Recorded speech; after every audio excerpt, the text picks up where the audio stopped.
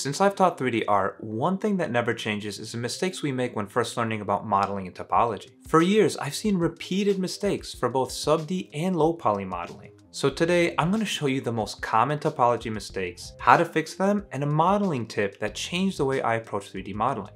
Mistake number 1, not localizing your topology. Let's say you're modeling a character or prop, and you need to add a bunch of edges. Easy, let's insert edge loop a bunch of times, right? Wrong.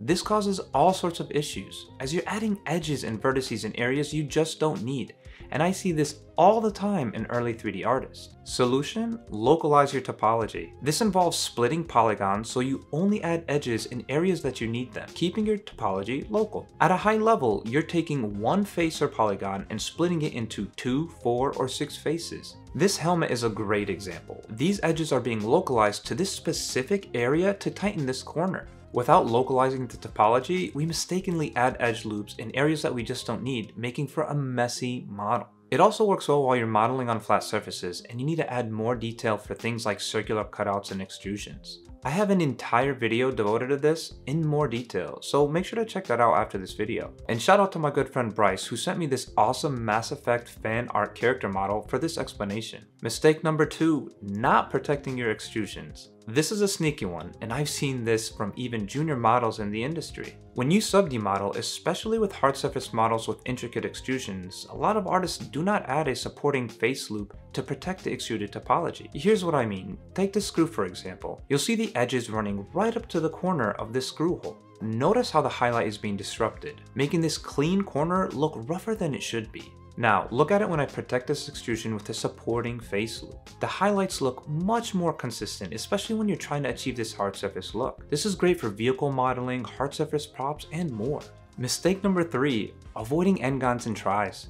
That's right, I said it. Tries and nGons are okay, but sometimes.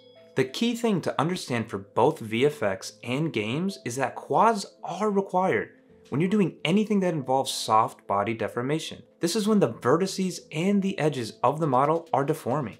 Because trust me, your rigging and skinning artists will thank you for this, especially if you do the rigging yourself.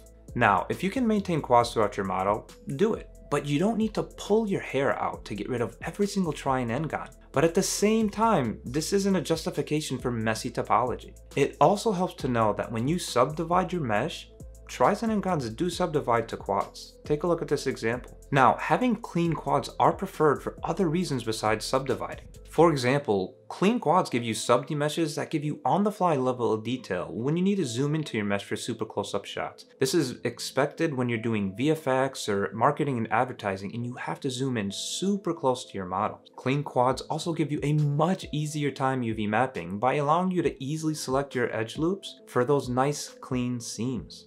And as I said at the beginning, and most importantly, they are needed for soft body deformations like character animations. Another point is context matters. Understand if you walk into a studio and they say minimize and remove nGons and tries, then you better follow their pipeline. There are some studios that don't require this, but there are some that do. If you don't take my word for it, here's an example from Andrew Hodgson, who's a senior hard surface modeler at ILM, DNEG, and Method Studios. These are some of the biggest VFX studios out there. In this ArtStation post called Production versus Concepts, you can see how tries are used to quickly create and iterate on different concepts. But when the models are ready to be pushed through the production pipeline, they need to be quads for that sub-D level of detail and all the other points that I brought up earlier. So if you're interested in working in the VFX industry, be sure to check Andrew out. In the game industry, we have real-time 3D model. Now, the key thing to understand for games is quads are still required when you're doing anything that involves soft body deformation, which is when again the vertices and edges of the model will be deforming. This includes character models, especially in areas of deformation like the face, hands, elbows, pelvic, or knees. On the opposite side of the spectrum, we have rigid body animation, where tries are fine. Let's take a look at this gun model from one of my Discord members, Bruno. You can see that tries are fine here because the objects themselves will be animated. Take the revolver, cylinder, hammer, or trigger and see how they're being animated. Each of these parts will be animated separately, but not deforming, so the vertices and edges will stay rigid, meaning the topology doesn't require quads.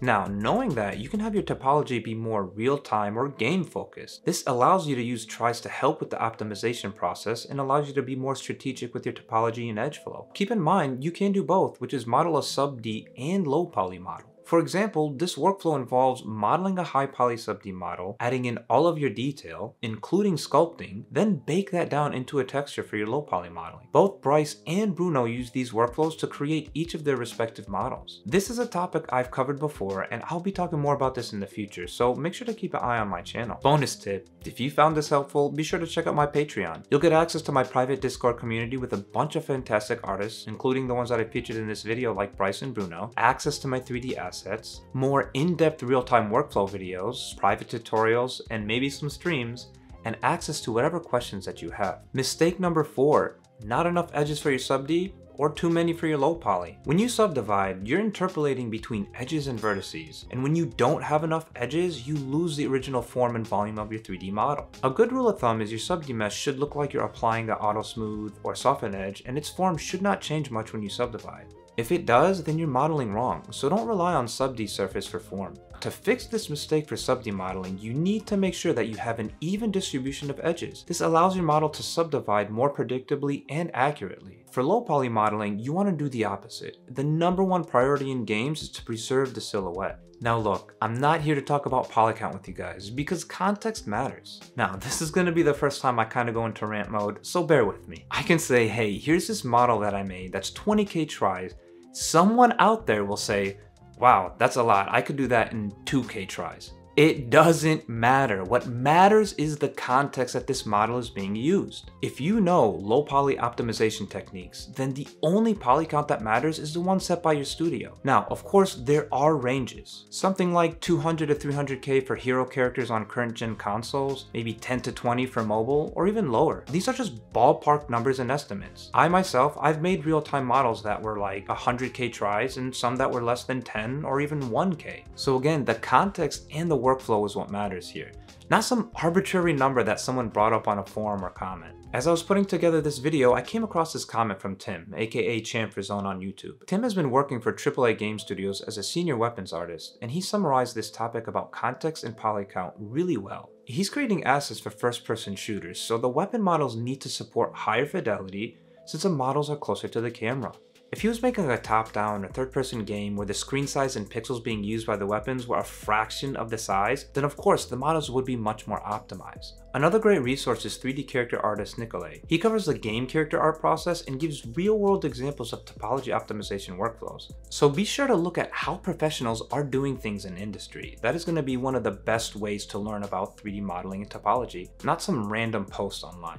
Okay, so rant over. Now, to bring this one back for low poly modeling, what matters is the context the asset is being used for. Given that the priority should be the silhouette of the model, how close it will be to the camera, and removing any unneeded edges and vertices. Mistake number 5, putting all your detail in the base model. This is a tip that changed how I model because it blew my mind when I first got into the industry. My workflow used to involve modeling all the detail and topology into the base mesh and then subdivide. My thinking was, this is supposed to be the last step in the modeling process, but as you can imagine, you get all sorts of smoothing issues when you have intricate topology details. When I approached one of the senior modelers, they said, just model the base, subdivide, then add your extra intricate details. That'll minimize the surface issues. And I was like, wait, what? We can do that? After I started implementing that workflow, I really felt like I leveled up. For example, you can see this firsthand with the Datsun that I modeled on my channel here. Previously, Junior Me would model something like the door handle into the base mesh. This would be a pain topology-wise and cause surface issues. Instead, what I do now is model the main form, subdivide, then add details like the door handle later. I did the same thing for the Mandalorian helmet, the Cyberpunk grenade, and a bunch of other assets I modeled on my channel. Long story short is I use this all the time. It allows you to maintain much cleaner topology while minimizing surface issues. So I really hope that you enjoyed that last tip because really that was a game changer for me. So to wrap up, let me know if I missed any topology mistakes down in the comments below. What were some challenges that you ran into or some hurdles when learning 3D modeling and topology? Did you overcome any big hurdles like the one I overcame with tip 5? Be sure to share that down below,